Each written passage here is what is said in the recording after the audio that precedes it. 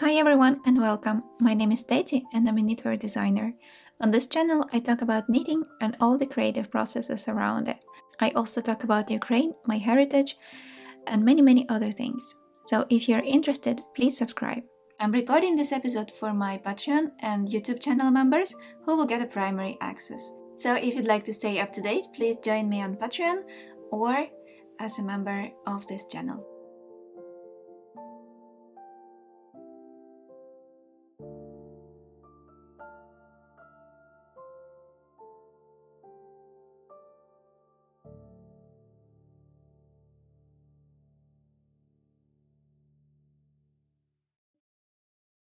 Hi everyone and welcome to another episode of my podcast.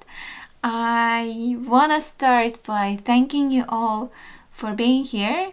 I want to thank those of you who've been supporting me for years and also those of you who just joined. I've been blown away by the response to my new design, the one I'm wearing now. It's called Polina pullover, and over the last 2 weeks, I've received so many sweet messages, so many comments and requests, and so much attention that I'm just completely overwhelmed. And I'm very grateful for all the support that I'm receiving from the community. And I just wanted to say that thank you for all of this. Thank you for keeping me going. Thank you for picking me up when I need cheering, and yeah, it's not an easy time for me, but I'm glad that I could share bits of my soul, my culture with you, and that you actually are open to receive it. So that's a huge treat and a huge honor to me. Thank you all. Yes, Polina turned out to be a big thing, which I didn't expect, to be honest. But in a good way. So it got very busy, but good busy. And there were so many people who wanted to knit it and were asking for a knit along that I decided to host one. It is my first ever knit along, both hosting and participating. Well, I'm not knitting, to be honest. I'm working on a new design, which is also very exciting. But I will be moderating and, of course, hosting it. And we are having it on Ravelry. We already started and it's gonna last for 12 weeks. So I hope that gives you enough time to join even at a later stage and still catch up and finish together with the rest of us. And there is a separate thread for finished objects, and if you join us there and you post a picture, then you are also entering a competition for the prizes. I don't know what they're gonna be yet, but I'm working on it, and I promise they will be really nice. So I hope to pick something very sweet and special for you. Yeah, so that's the plan with the knit along, and it is in Ravelry. My group is called there That is Knit Garden or Teti Lucak. Both ways you will find the group, and you are more than welcome to join us there. We are also having a separate chat for Patreon members who are joining the knit along, and that's a bit smaller scale affair, and I feel like it's a bit more personal, of course, because I can contribute there more and I can also chat more with people. So if you are interested in a more quiet and soft sort of knit along communication style, then you're more than welcome to join me on Patreon. Unfortunately, I only have to warn you that the chat option is available to paying members only, not the free members, and that's just a feature of the Patreon, how it is. I can't change that. So if you can afford to buy me a cup of coffee, you're more than welcome to do that and join us for the chat. So yeah, as you can see, a lot of my inspiration comes from my heritage, from where I come from, and I think that's mostly because of the war, and that's a story for a therapist. But why I'm saying this is because my next design is also rooted in Ukrainian culture, and It might feel a little bit Christmassy for some people, but I'm not gonna spoil it now. You will see, and then you decide if that has anything to do with Christmas for you or not. So my new design is called Pavuk, and in Ukrainian that means a spider. But I'm not talking about spiders. Yeah, not the animals. We call a spider this very light decorative mobile sort of thing made from straw that is moving slowly with the wind, and in many northern countries are used for Christmas decorations, and yeah, in general popular in many Northern European and Eastern European countries where traditionally wheat was grown. So the straw was available, and they're not called spiders in other languages. Well, in some. I asked on Instagram if people have them in their countries and how they call them. So if you're wondering, you can go there and read their stories, but I will list here the names from different countries, how they called, and you can then research and see how they play different roles in different countries, and how different the traditions are that are connected to these items. So in some countries they're just pure decoration, in others they also have some ritual meaning, and this is what I like about Ukrainian tradition, that we actually have that meaning.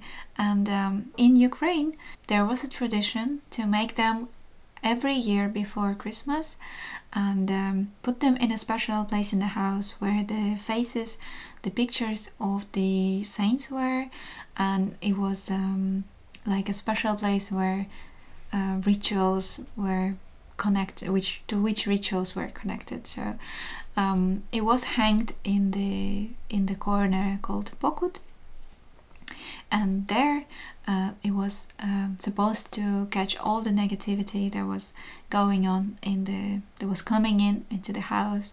It was supposed to protect the family members living in the house, and it was hanging there the whole year. So you make one on Christmas, and then you keep it till the next Christmas, and before the next one, before making a new one, you have to burn the previous one, releasing all the getting rid of all the negativity and just cleansing for the new year. And I think it comes from the old peasant times, and it has a lot of magical senses in it. In some way I think people started connecting it also to Christianity, saying that the cave where Maria was hiding with the little Jesus was the entrance was covered with spider webs, and then the soldiers, they were running after them, they couldn't find them, and then the spiders saved the Jesus, and in that way they connect this spiders to religion. But I like this tradition mostly because this cleansing ritual speaks to me, and having this ritual of burning something old that contains all the bad things from last year and making something new with the hopes for the future is very important. It's a way of processing things and moving from one year to the next one with the best intentions. So that's why I chose it as an inspiration, and I thought there would be yet another beautiful Ukrainian thing that I wanted to share with you, and somehow yeah, relive the nice Christmas moments. I also must say that in many regions of Ukraine it is a forgotten tradition. When I was a child we didn't make any. We did some things with straw when I was at school, but I don't remember that we were making spiders. And at home we also didn't make them. But where my father is from, and when we went to visit them, they did have them in every house. They were hanging, and I saw them there, and I knew that the story behind them, and And then, yeah, when the war started, I made my first spider, and for the first attempt it turned out really well and it served its purpose.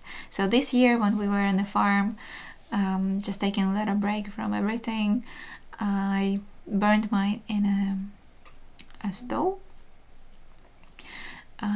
because well, I can't imagine where I can burn it in the city, not really.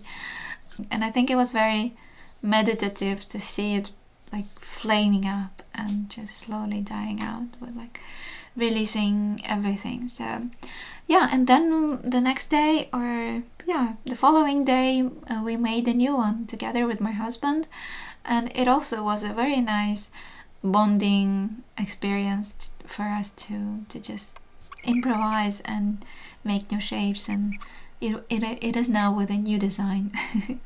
We made a new design this year, and yeah, it's hanging at our entrance, and when you come in and go up the stairs, you face it, and then you have to leave everything negative that you brought into the house there.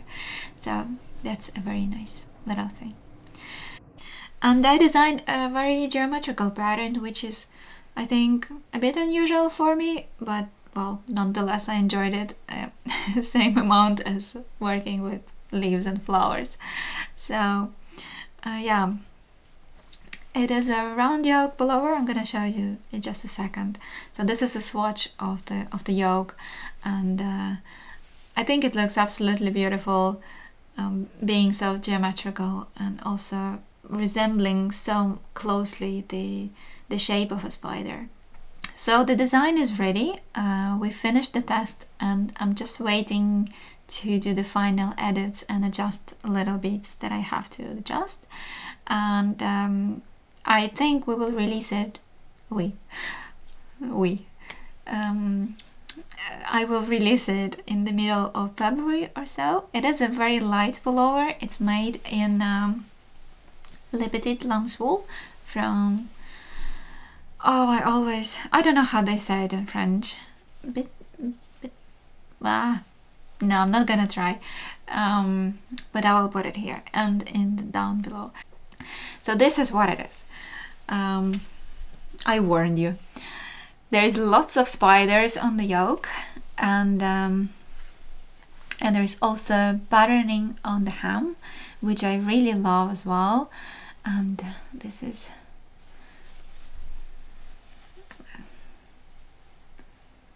how it looks.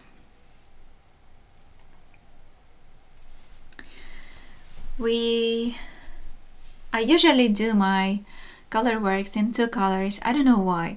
I really enjoy colors, but when it comes to working with colors, I'm very yeah, I don't know.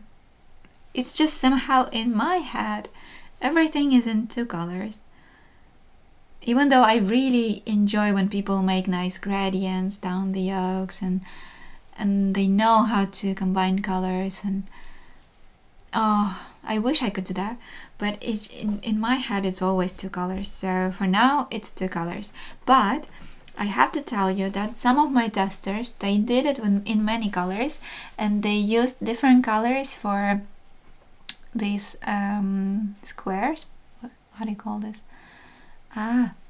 Sorry, I'm lacking the right word for it, but well, basically these squares, and then it looked really cool with different colors, or it could be really nice to have like a gradient as well. Yeah, you know, it's I'm also sometimes thinking that I'm giving you a blank canvas, and then you can play with yarn and colors as you like. So if you feel inspired to do everything different every round in different color, well, be my guest. I would just admire your courage. I'm more of a 2-color girl. And yeah, what else? So it's a long sleeve. It's quite long, I also have to warn you. So for me, I have to fold my ribbing upwards to get the right length, but I'm short. I'm 160, and if you're taller, the sleeves will be perfect for you. But that's something that I figured out later. way after I blocked it. So that's fine. I also like when the sleeves are rolled up, and then maybe I usually do like this, and that's how I usually work. So nothing is in my way.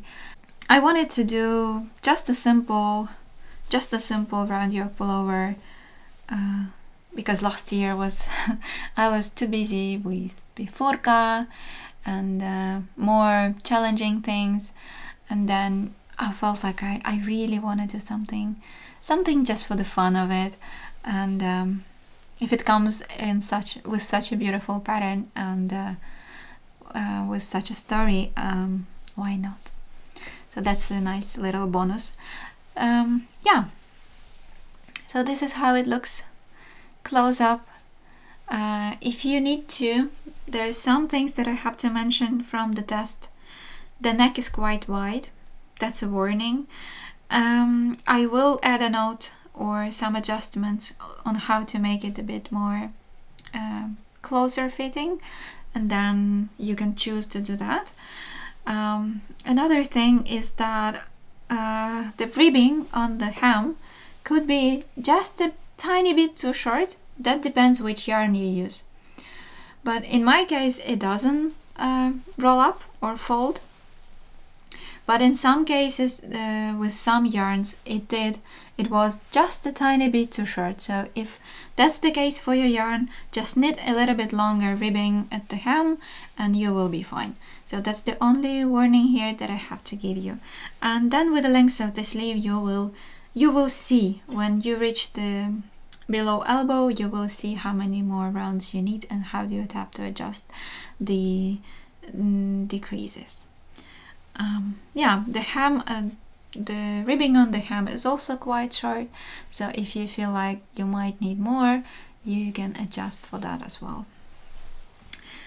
Pretty simple, pretty quick, beautiful pullover. It is a bit oversized. I also have to warn you that it's a bit oversized. So if you're in between sizes, go for a smaller one, but always check the finished bust measurements. So you have to go to the schematic, see which number is there for the bust, measure your bust, add as much positive ease as you like for comfortable feet or how you usually wear your sweaters, and then choose the size which is closer to your preferred measurement. So that's how you choose a side. Yeah, what else? I have another design using this similar to this motif. Well, yeah, a bit adjusted, but similar to this, the Pavuk motif, and that is a vest.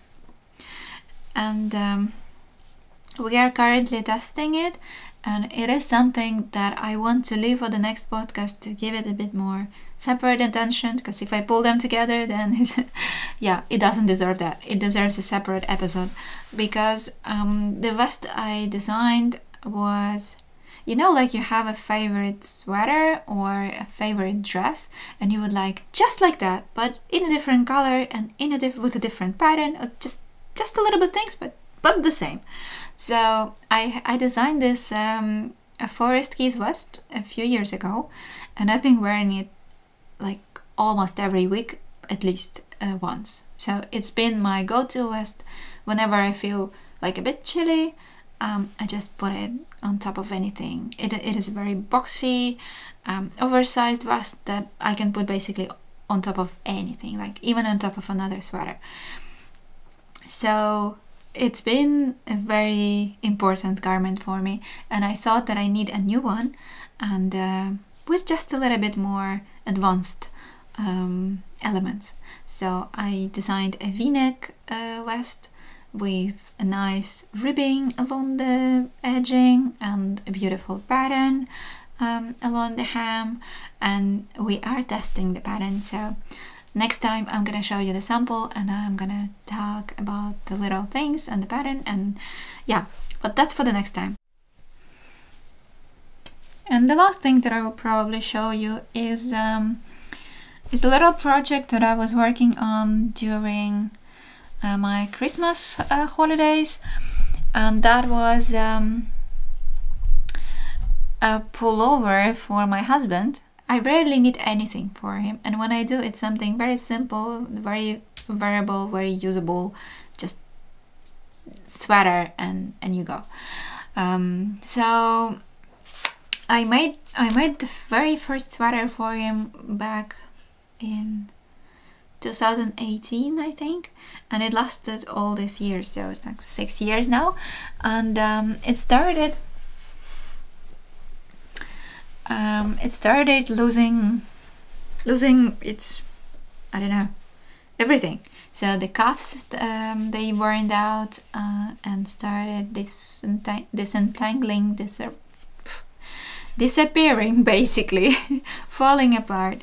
And then the elbows were hanging out, and well, I knew that it's been so old, and I wanted. We also washed it a few times in the washing machine, and it shrunk a little bit. So there were things that they were telling me that it's time to make a new one, and shame on you, your husband wears such a sweater. So I thought that I might mend it a little bit, and I tried. It's a shameful example, I'm not gonna show you, but yeah, this is how I mended it. It was the emergency mending on the go with the yarn that I had, but otherwise I knew that I had to make a new one. So this was just a very simple raglan pullover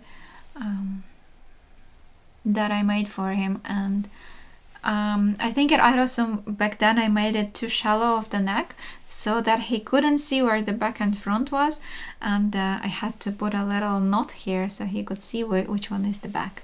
And my husband, I have to say, is not an easy man to fit a knitted sweater for, and because he's very skinny, but he has a bit of hump, I would say. No, it's not a hump in a Quasimodo sort of way.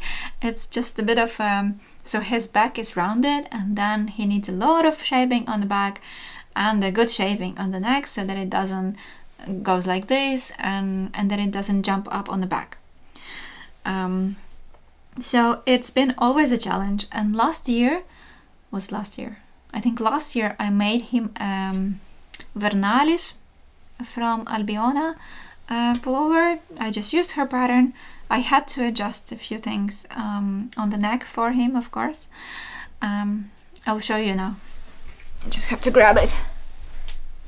I can't grab it.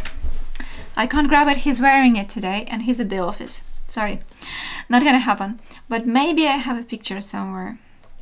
So in any case, I made that one, and that one has a saddle shoulder. Is it saddle shoulder? Yeah. Well, so the one which is with the flat pieces here, and then it's shaped this way.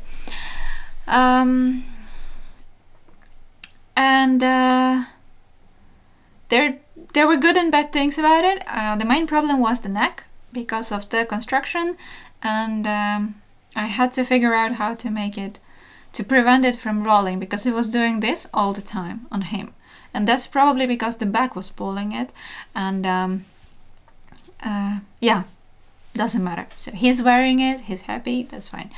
I figured out the trick to adjust it a little bit. I had to rip off the neck and redo the whole this part. But with the new one, I knew that I had to do it a raglan, because raglan is easier to fit. What I'm using here is Aran weight Donegal yarn. It is a Donegal tweed, but it's not a soft one. It's not the lamb's wool. It's just the sheep wool, I think. It's more rustic, and it's the same yarn as the dark one that I had, and I knew that it lasts long, so I ordered some of this yarn, and this is gray with little speckles, and I used it for this new one. And I also made it a bit more oversized because of our washing habits. So yeah, now it has the room to shrink if it needs to. I knitted it top down, and I added a lot of short rows. So there's a lot of short rows here for the neck. You see how longer the neck is, and there are also extra short rows on the back. And on the body, just like 2 rows every few centimeters to extend it a bit longer to accommodate the shape of my lovely husband. But yeah, that was a big, this is my Christmas project, and it's done. And I'm super happy that it's done. I used the tubular bind off on all of the edges, and I think it looks really good. And this is how I shaped the neck. So it was a bit of shaping here, and then the raglan. I am not gonna write any pattern for it. I might add it to my projects on Ravelry and just write down what I did in case I have to do it again in a few years, and that's most likely the case. So that could be a good idea to keep the notes and just do the same. Or maybe I learned something new by then, and then I have more options to adjust, but at least I have the starting point. So yeah, I think 2.5 skeins of this yarn. It's also a very good yarn in terms of price. It comes in huge hanks. I don't know how I used all the hanks. 200-gram hanks, and I used 2.5, I think, 2.5 of them. So it's probably like 500 grams, but it doesn't feel like it. Yeah, something like that. But it is a big and chunky and very cozy sweater. So this was my Christmas knit. I didn't take any design project with me because I knew that I wouldn't be able to work on them. So this was just mindless. Well, anyway, for most of it, once we figure out the neck. But yeah, done. I was thinking about mending the old one, and it has also been for a while in the pile that we are bringing as a donation. But now I took it out, and I think I'm gonna just rip it off, wind it into just balls, and maybe send it to my mother to make socks for the army. Sometimes she does that, and I think this is still a good yarn that could use some. That could work for a while, you know. Just knit it tightly into a sock, and it could still serve. Yeah, so there are two sides to it. Either I give it away to donation, and then maybe someone can mend it and wear it, or we turn it into many socks for people who need them. I think it's been long enough, and I hope you enjoy this. I will be back very shortly with the new vest design and many other new things. I feel like I'm overflowing with ideas, but I also have to pace it a bit to not burn out, and also to give you the time to knit some of the things actually. So yeah, I have to watch it. Thank you very much for being here with me. Thank you for joining. I hope to see you in the next one. Bye.